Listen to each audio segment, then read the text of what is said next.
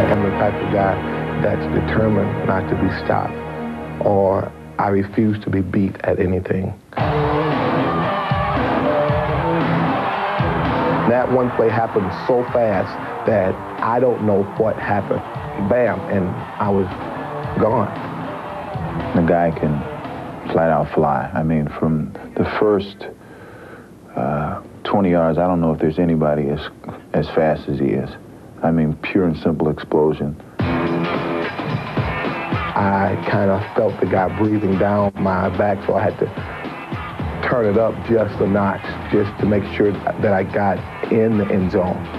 All right, Bo, now when you get the ball, I mean, what are you thinking? I mean, where is it that you know this is going to be a long one? I know that it's going to be a long run after I get past the backers. And as far as the defensive backs are concerned, if I don't have to do all the crap I did this past Saturday as far as cut back and jump over somebody and stumble, I don't worry about getting caught, period. Jay knocked the guy out of the way and he fell right in front of me. I leaped over him. I lost my balance. I stumbled for about 6 yards. And when I come up, I just started running.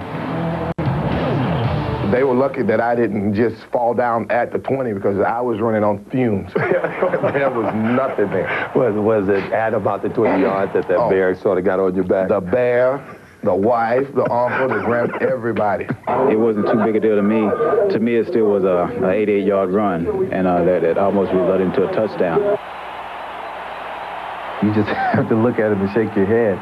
You know, I mean, me and Marcus went on the field and told him get in the end zone and everything like that. But when he came to the sideline, we just looked at him. We just shook our head because, I mean, I don't know of any other back in the league who could have made that run except Bo Jackson.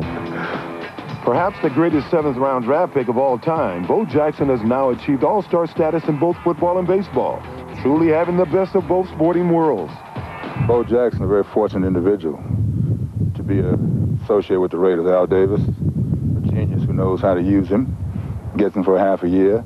You have a coach, Art Shell, who allows him to be a designated hitter in football. We've never had that before. And we have Marcus Allen, who is a great player that's very accommodating. Averaging 6.2 yards per carry this season, Bo is already being compared to the great backs.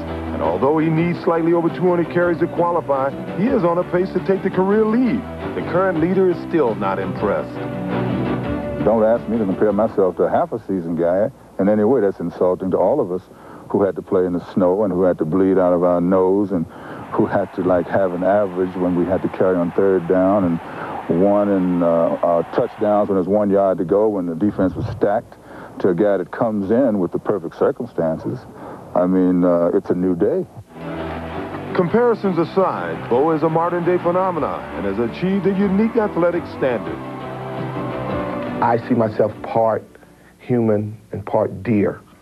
I love the way, just like when I'm out hunting, I love the way the deer runs when they're in the run, when they're out in the woods. They're quiet, but they move so fast till it's unreal. And that's the type of person that I take pride in trying to be.